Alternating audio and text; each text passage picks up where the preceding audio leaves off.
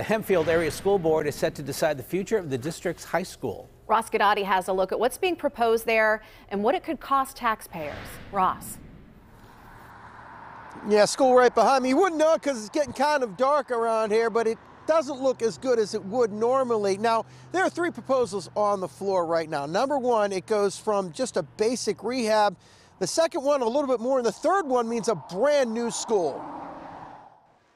From the outside, Hempfield Area High School looks like it's weathered the decades pretty well, but looks sometimes are deceiving. Whenever you go inside, then you really see the deficiencies that we have. According to a recent feasibility study, the building shows problems like this one: structural deterioration or antiquated HVAC systems and classrooms that need help.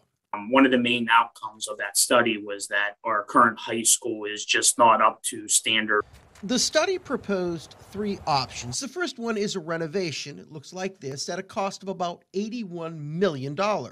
Pretty much we would just be able to update the inside. Next up is something called revitalization, and this is what it would look like. So taking the current structure and taking it down to the steel and concrete. Now, this plan would allow for some expansion and rearranging the structure, costing between $97 and $109 million.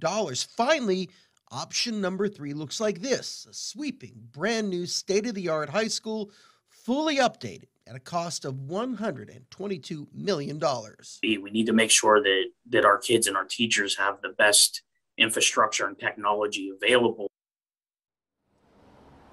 All right now, the district has three public town hall meetings planned before they vote on March 8th. If you want more information as to where and when those are happening, check out KDKA.com in the links and numbers section. By the way, we've been told the last time they had a town hall meeting similar to this on this project, despite the fact that tens of millions of dollars are involved, 4 people showed up, and that's it. Now, new at 7:30, you want to check out this broadcast because we actually went to talk to the people who are going to fit the bill, some taxpayers. We'll tell you what they have to say. That's at 7:30. Make sure you join us then.